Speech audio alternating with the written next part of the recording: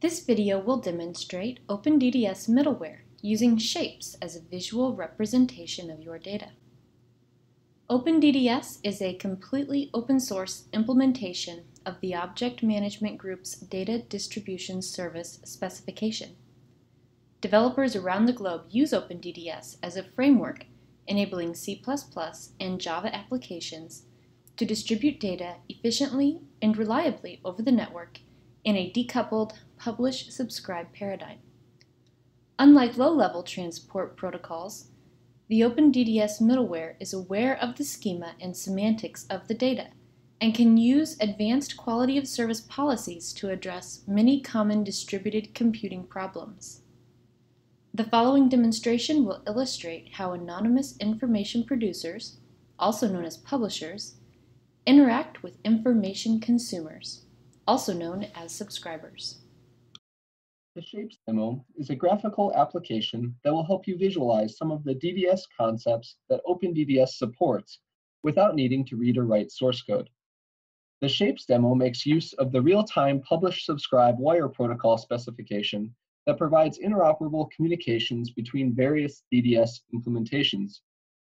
Instructions on downloading and running the Shapes demo program that will be used in this demonstration are freely available at opendds.org under the Quick Start section. The application allows you to create publishers and subscribers, which are data producers and data consumers of topics represented as simple shapes. The data payloads sent on these topics include the position, color, and size of the shapes. Using these shapes topics as graphical representations of the data, you can see the results in real time of the different quality of service, data partitioning, and filtering options provided. Today we will run through two demonstrations of unique quality of services that can be configured in your use case. The first demonstration will be ownership quality of service, and the second, content filtered topics. As you can see right now, we have created one publisher that is publishing on a topic of circle. The white center of the circle indicates that this is a published object originating at this application. If we were to create a subscriber in this application to the same circle topic, as we will do right now, you will see that the center of the circle will go dark to indicate that this is an instance of subscribed data. What may not be apparent in this simple example is that the center of the circle going from white to dark is actually demonstrating the process of discovery, entity matching, publication, and subscription between two DDS entities.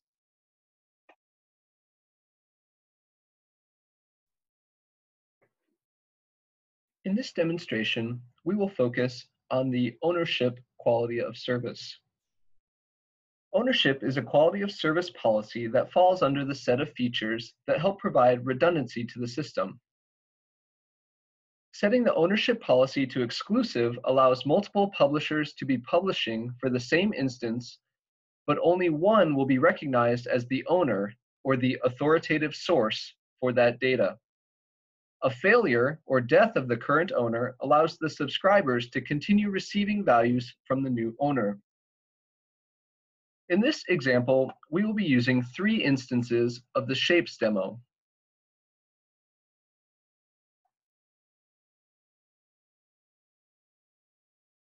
In the first application window, we will subscribe to one instance of Square.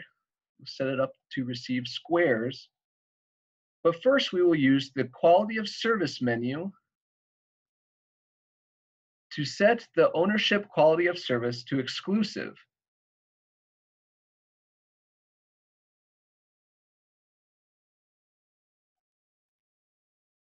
We will begin subscribing by clicking the subscribe button. As you can see, a gray square shows up indicating we have created a subscriber for Square, but there is no data being published on that topic yet. In the second window, we will create a publisher for the Square object. Using the quality of service menu, we will once again set the ownership quality of service to exclusive and use the default strength of 50. Now, if we begin publishing this square topic, you should see the subscriber start finding that data. Observe that the square has appeared in the subscriber application's display area, matching the color, size, and location of the square in the publisher's display. We will now use the third instance of the Shapes demo application to show how the quality of service for ownership will be used to fail over. Let us set up the third instance to publish square as well. We're going to increase the size of the square that's being published just to give you a better visualization. Now we will set up the quality of service to be exclusive, and we will increase the strength to be larger than that of the first publisher that we created.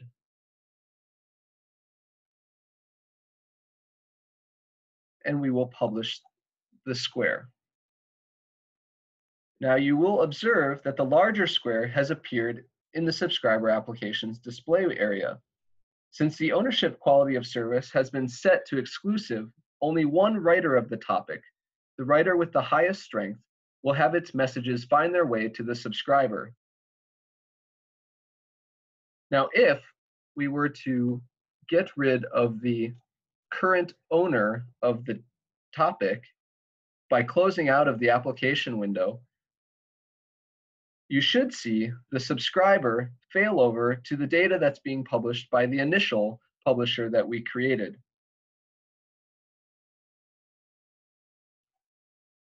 This is the failover mechanism for the ownership quality of service.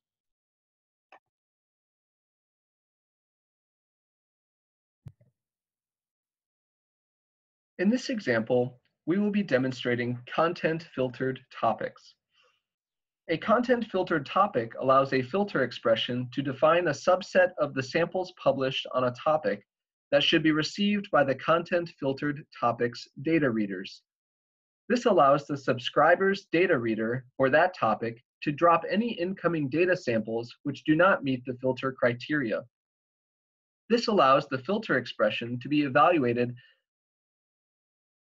on the publishing side first also, so that any data samples that would be ignored by the subscriber due to the content filtering can be dropped before even being sent to the transport.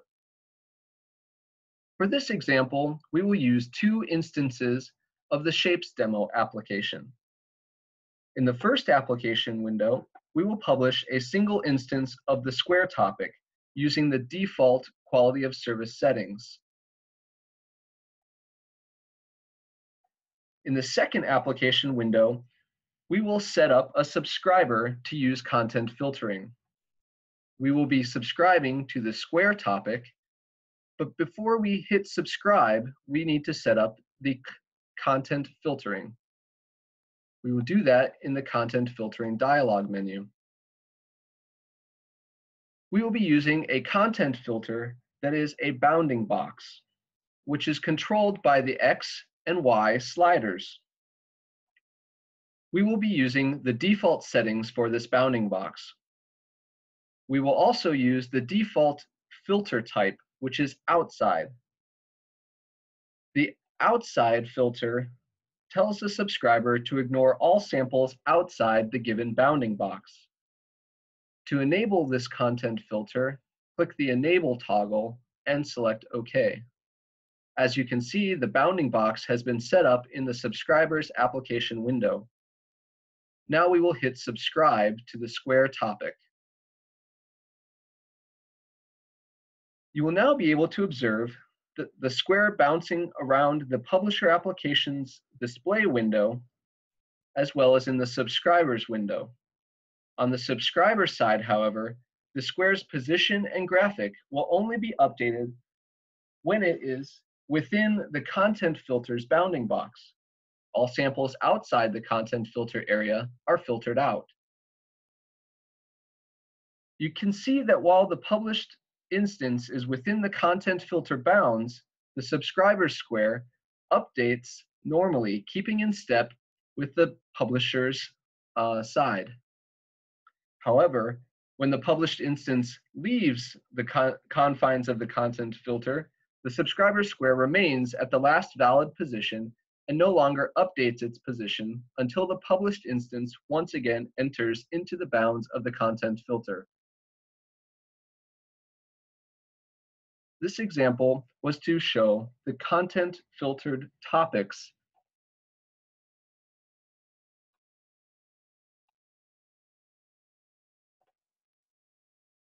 For more information on OpenDDS, please visit the project website at opendds.org.